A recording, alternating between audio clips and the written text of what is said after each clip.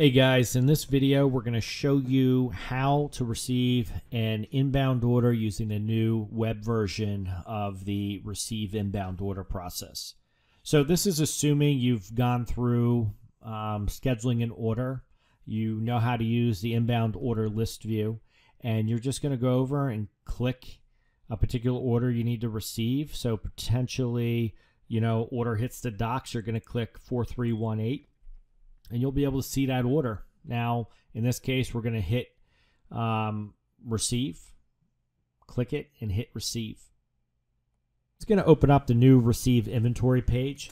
And you can see here that at the top right, there's an information dialog, modal box. You'll be able to click it. You can see any work instructions, bill lading attachments, pictures. Maybe there's some internal comments or any information. This is where you would fill that out and update the information. Now, since we haven't received any items, we're going to start the receipt process. So on the main screen, you could see a grid with all your commodities, and this will be filtered accordingly if you had specific restrictions on the contract. Now we're going to click Quick, and Quick is going to show you the most commonly received items in the system. So the more you receive them, the more it'll be higher at the top of this list. So if I do mixed electronics, I weigh up 875 pounds, 40-pound tear, and then we select a Gaylord box.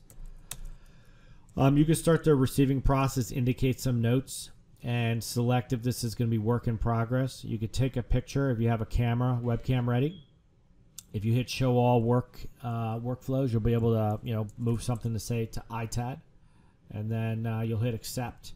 And that's going to print. Now, next, you could either do a repeat here. And when you click repeat, it'll show you the same item. And we'll say this is 775. Now, if you have any scales connected, we can pull the scale weights automatically, which make it very convenient. Now, if you forgot to print or you want to edit an item, you could swipe left, hit print, and that's going to print to one of your available printers. Now, if you need to edit the item, you could click swipe left, hit edit, take picture, or repeat. So these are all good options. Now, probably if the item is not on your list, easily accessible, you could do a search. And let's say you wanted to look for hard drives. You could just do a quick search for hard drives, select it, and indicate there's 275 pounds of drives. We'll say there's 250 drives available here.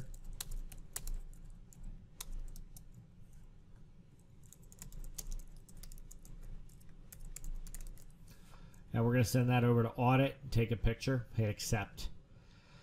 Now you can see here we have a count of 3 items, 1,805 pounds of material available. Now if that's everything you need, you can hit receive order. Another option you might want to look at is grouping. So if you group things by batteries or different type of option shred output, you'd be able to see those different groups. Once done, you're going to hit receive complete. That's going to change the status of your order to received. And if you want to, you could print one of your receiver reports and different things like that. Now you would hit the back button to escape out. And then you could see here that order that we just received in is marked received. Now, one of the things we didn't discuss here is you do have the option to take photos. So if you hit take picture, that'll open up your webcam. And this whole new version is available in the iOS and Android platform.